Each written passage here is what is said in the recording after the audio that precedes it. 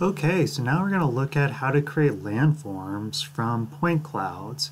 It's not a very long video tutorial for this one, but it's not to say that the process is really any easier or quicker. Getting these point clouds is actually kind of a tedious process, but for the purposes of the video is that it's a little difficult to show how you actually acquire this point data. This image you see here, this was actually created by using a drone flying over a landscape and collecting all that point cloud data.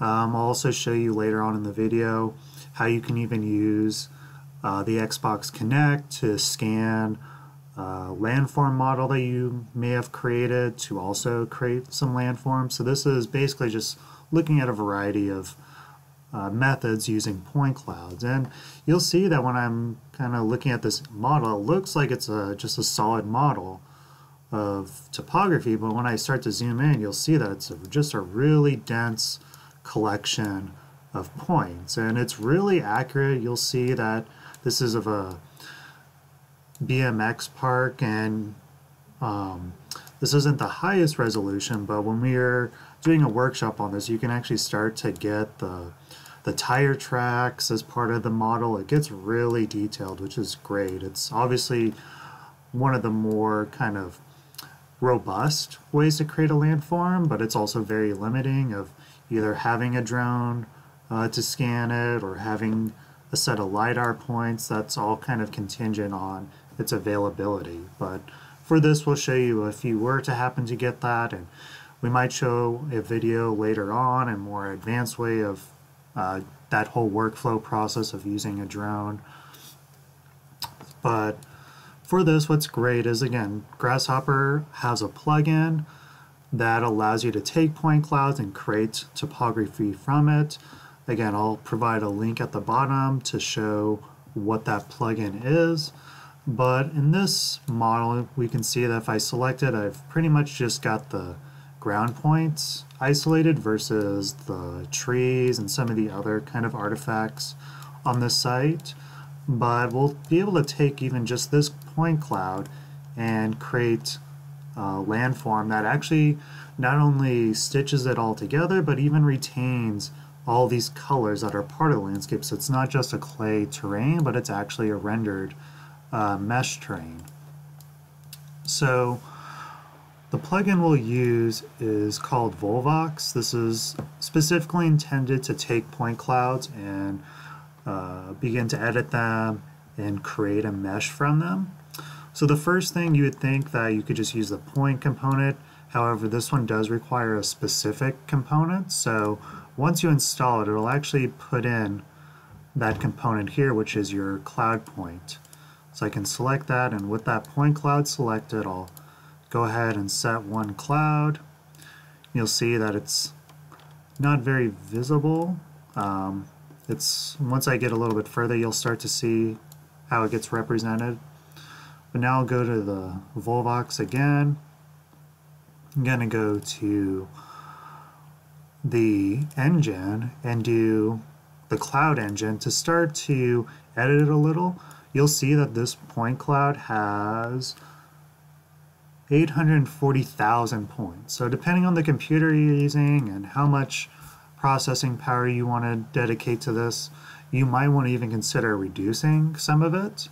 And so part of this plugin comes with that capability to reduce it. So if I go to the cloud compare and do cloud subsampling, or sorry, not that one, we want to use the where is it?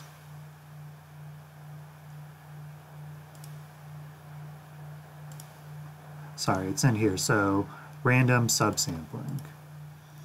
I can drag that into there, and essentially you can say how much of a percent of the total points that you want to reduce it. Reduce it by a default of 0.5.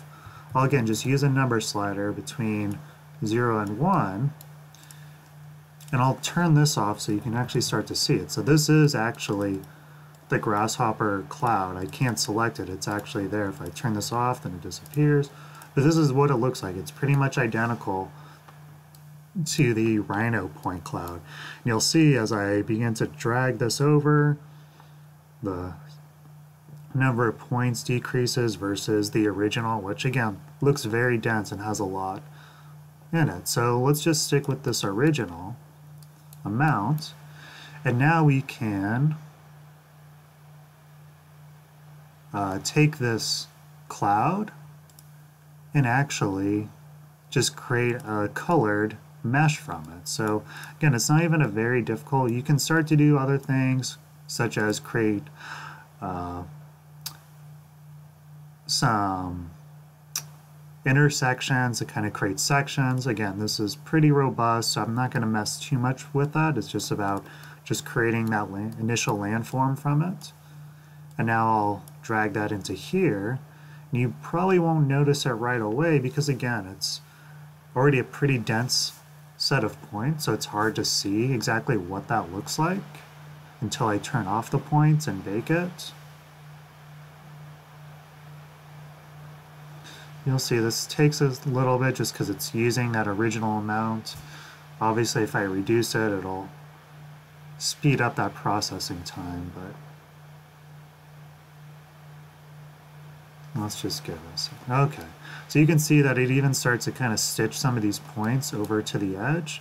So let's go ahead and turn this off, and this is what that colored mesh looks like, right? So if I turn it on, turn it off, it's still not physically there, so let's go ahead and bake it.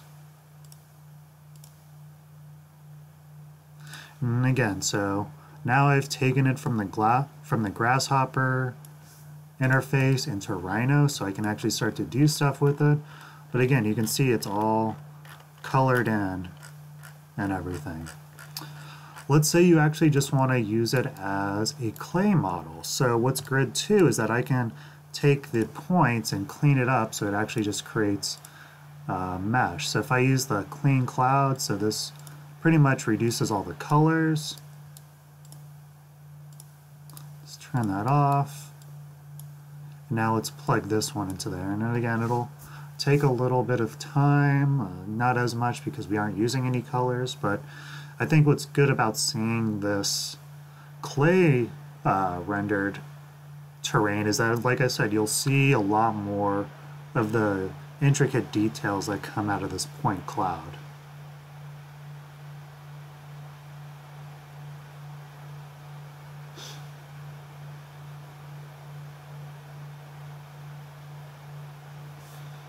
So there we go. So again, it's I think it should have created it, right? So let's go ahead and bake it. Hopefully it's, yep, so there it is. And let's see what happens if I look at it as a shaded. You'll see that it's really just a really dense mesh from it, so it's kind of hard to see.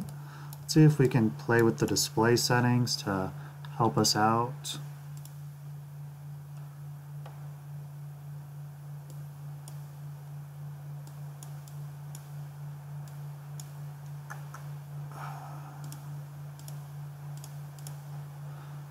Might be a little difficult to see.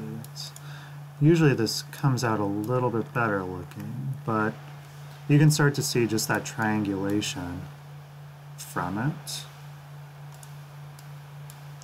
Let's just go to panels, display, change that to white to see it a little.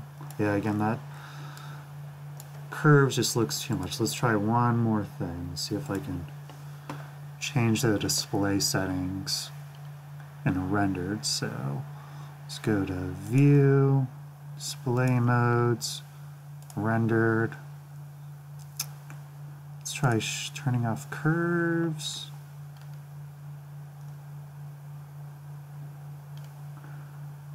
I hope there's a thing where I can turn off mesh curves.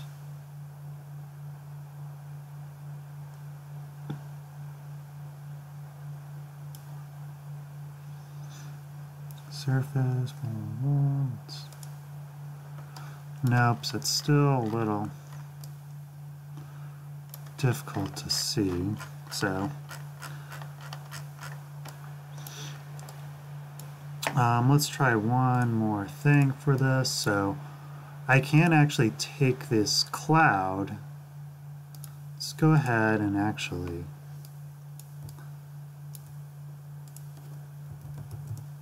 maybe this will help. So I'm going to take this, and for some reason I can see that here is one of the original meshes we made from it. So let's take a look at that. Maybe that we can see it a little bit better. There we go. So like I said, you can really start to see some of the details of that track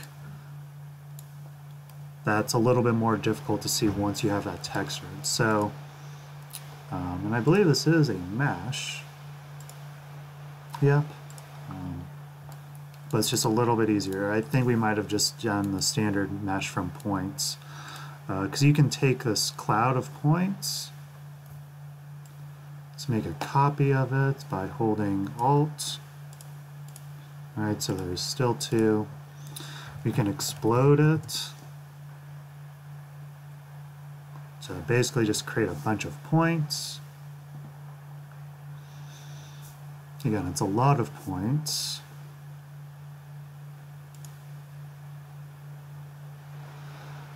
So let's try this.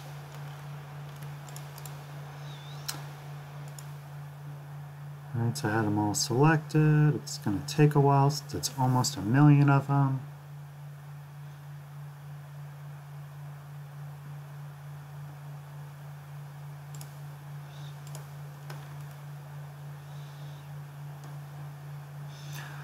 Now let's go to mesh, and it's the same process where we're just going to create a Delaney mesh from points.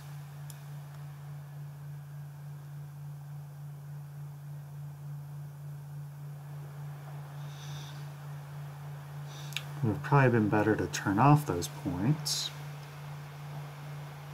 just to help with the processing power of this.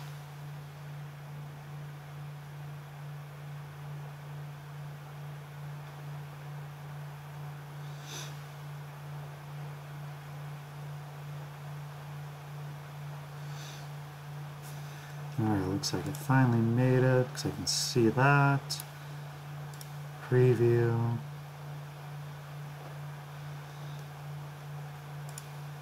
Let's go ahead and bake it. Sure, let's put on the mesh layer. It looks like that's much easier to see.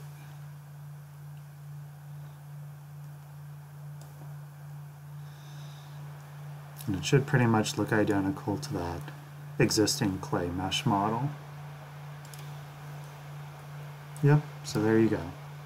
So yeah, if you use just the standard kind of Grasshopper plugins by exploding that cloud point into just all their individual points and use the Delaney mesh component, you can start to create landform that way.